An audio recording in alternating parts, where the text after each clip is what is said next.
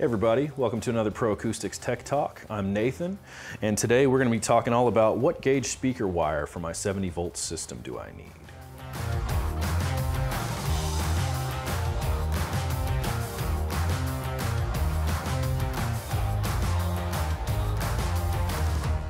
All right, so we've talked about wire for 70 volt systems before in the past, but we're gonna do a little bit deeper dive on it.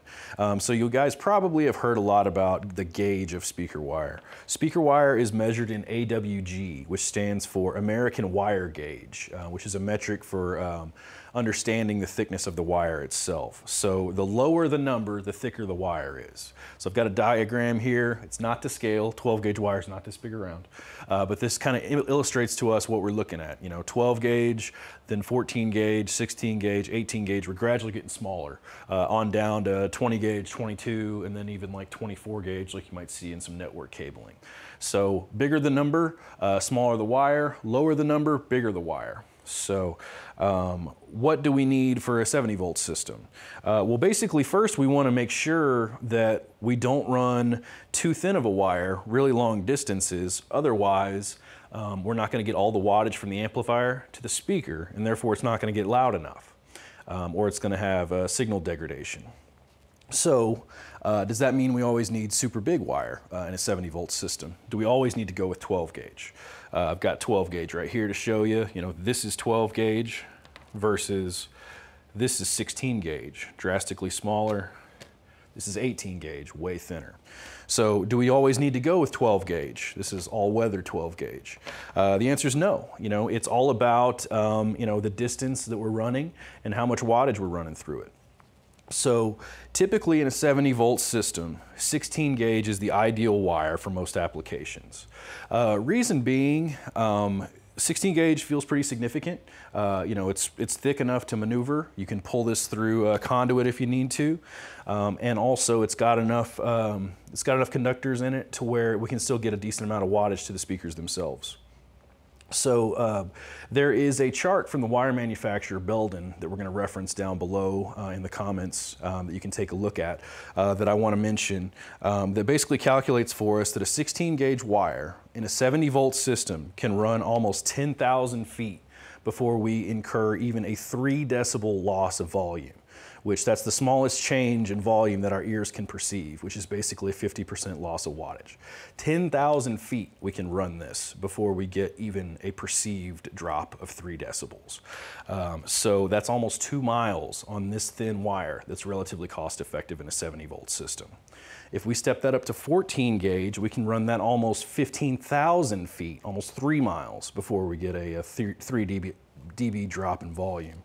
We use 12 gauge, that's almost 24,000 feet we can run this before we get a 3 dB drop in volume. So in 70 volt, very, very efficient because of the nature of the electrical signal, which allows us to use thinner gauge wire and run at very long lengths. So that has to do with the impedance itself. But if I was to take this same 16 gauge wire to run a 4 ohm speaker, instead of a 70 volt speaker, I'm gonna run a 4 ohm speaker, like in a gym system or something like that, I can only run this wire 185 feet before I get a 50% drop in volume or a 3 dB loss.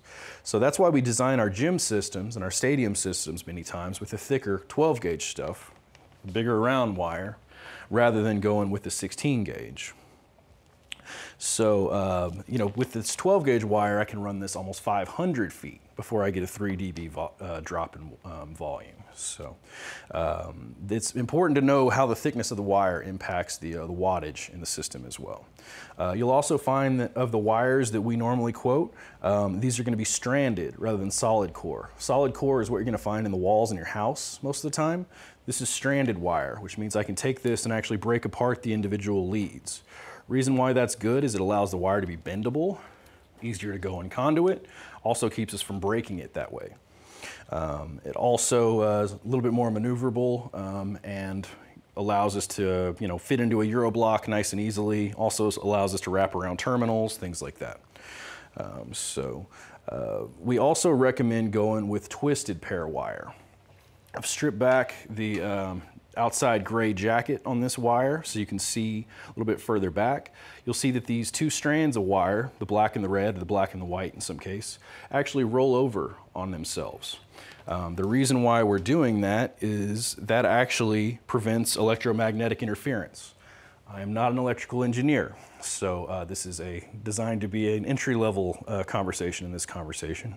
That allows us to keep from getting crosstalk, or you know, I've even heard stories of long wires picking up FM radio stations over untwisted pairs. So the side-by-side wire is kind of the other alternative versus this twisted pair. You might find that in some home entertainment packages. Once again, not recommended because it doesn't have this this twist in it, which helps to avoid picking up some of that noise and some of that interference that I mentioned. So the last question that comes up often is, do I use shielded or unshielded wire? We generally recommend unshielded wire when running for speaker wire, like in a 70-volt system. That's because with a shield, there can be what's referred to as the capacitive effect by having a shield on the wire itself, which negatively impacts the wattage of the system, which can cause even more issues. Also, should that shield get connected for any reason, you can really have some problems in that you then have actual line wattage running through the shield of a system. So to kind of explain what I'm talking about there, we do use things like shielded wire for inputs, like plugging in a microphone. This is a bare wire cable on one side, microphone cable on the other. You'll see positive, negative, shield, 3 conductors. Shield acts like a ground. This is being plugged into an input, so it's going to be ramped up, you know, with additional 30 to 60 decibels of gain. So we want this shield there to make sure that when this wire is running through the wall or wherever it's going, that it's not picking up any buzz or hum from fluorescent lights, other electrical cables, things like that. But speaker wire that's not going to be amplified that way, that already has wattage on it, we don't want a shield because we don't want that shield to be hooked up and potentially cause a short, potentially cause the capacitive effect issue that I mentioned. So instead of 3 wires on speaker wire, we've got 2 wires instead, unshielded. So if you're looking for the short answer on speaker wire to use for your 70-volt system, the very short answer is 16 gauge, 2 conductor stranded wire. That is the answer most of the time, but we have a lot of other variations we can do. We're not going to talk too much about it here, but depending on your location, depending on your application, if it's new construction or previous construction, you may also need a plenum rated wire or maybe even burial grade wire, but the plenum rating designation is kind of in line with fire code in your area, construction code, and that kind of thing. So we can help you with that as well. Just reach out to us. We'll talk to you about it a little bit more. Drop me a comment down below. Let me know you're watching, guys. Click like, click subscribe, and take a look at our website.